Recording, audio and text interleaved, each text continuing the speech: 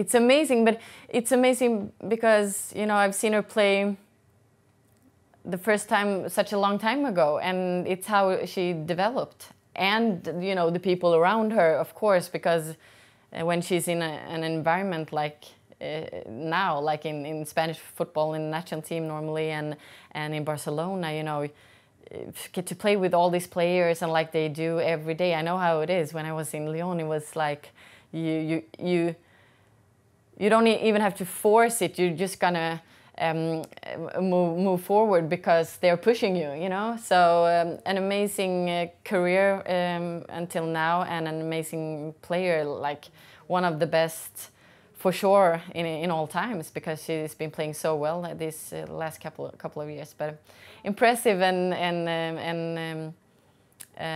the improvement is wow. I didn't really know that much about her before, but they were playing the Champions League when they won during the pandemic, sadly. But I was there as an ambassador because it was in my hometown, Gothenburg. So I was sitting there watching this game. No one around you, just like a few people.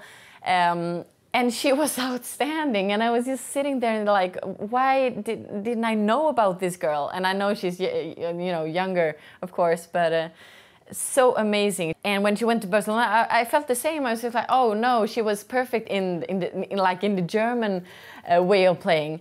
But like you say, I think she adapts really well, and she's been developing, you know, all these technical skills, and to know when to pass the ball, and to go forward, and also like in defense, because she's more in defense now, even if it's a lot of offense game.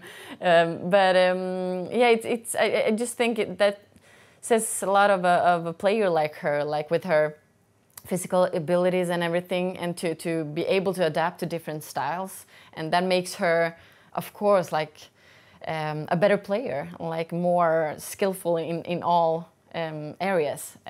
So no, she's a pride for Sweden, of course, because, you know, she's in one of the best teams also, and she's playing. That's not easy.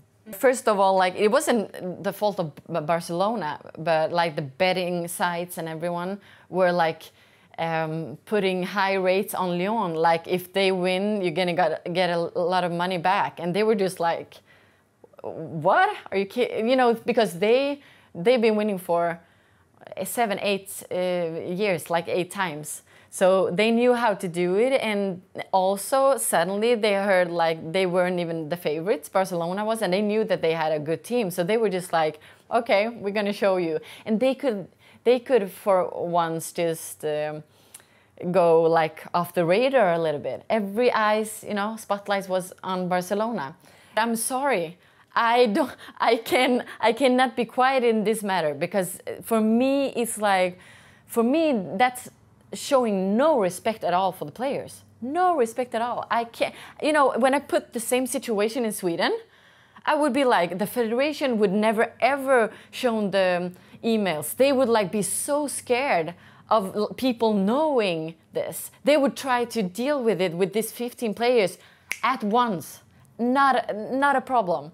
And here you have a situation where you have the 15 best, okay, of Spain, of Europe, maybe the world. And what's that? Showing no respect for women football in the Europe, in the world, to not play these women and to not listen to them.